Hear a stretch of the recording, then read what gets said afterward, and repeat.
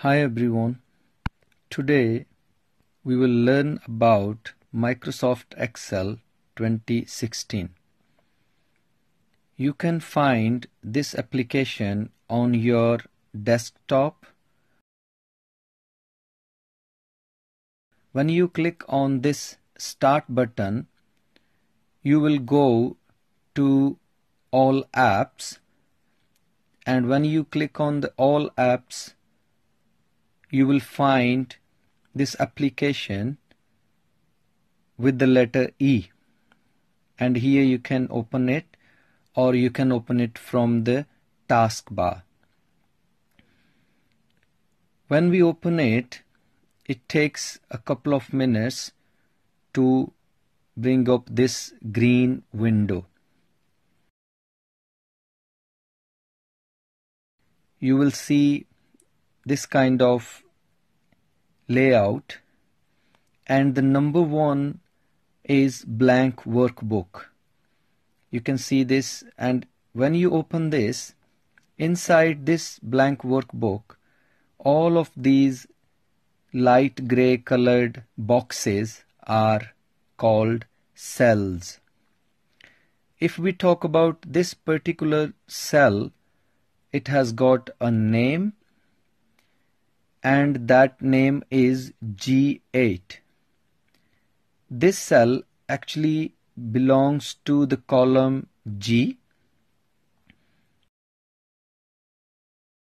and you can see that G column and 10 number row, both of them are highlighted, and that's why it becomes G10, means G column and 10 row.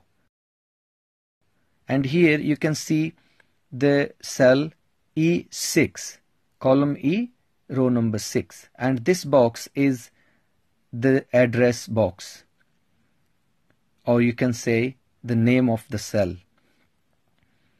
If you want to enter any information into the cell, then you just click inside any box and start typing.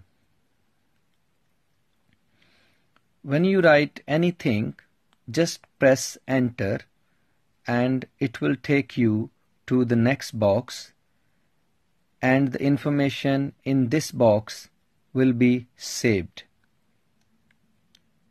If you want to add more information onto the next box, then you can repeat the same process.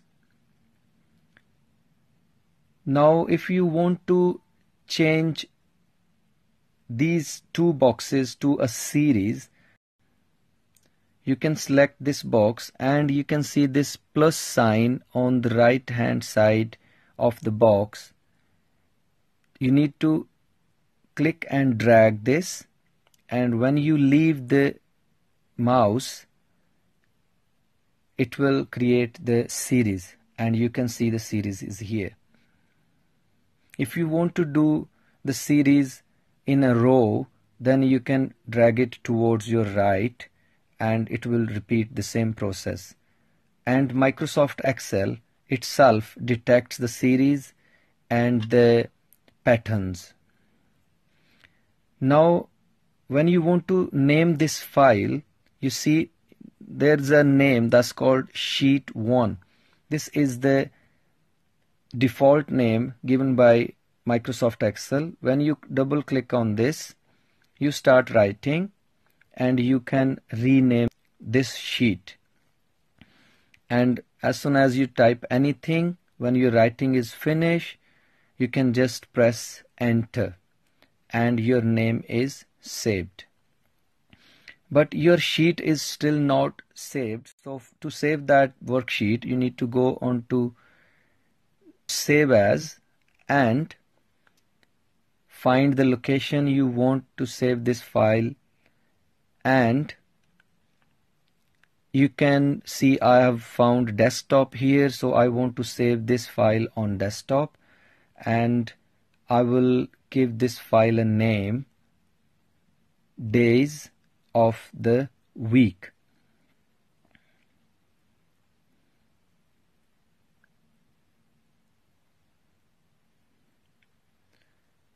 you can see this is the name of the sheet and the type of the text and file, and it says Excel workbook. Here you can see the button save. As soon as you press that, your file will be saved onto your chosen location. So that is it for today. Thank you and thanks for watching.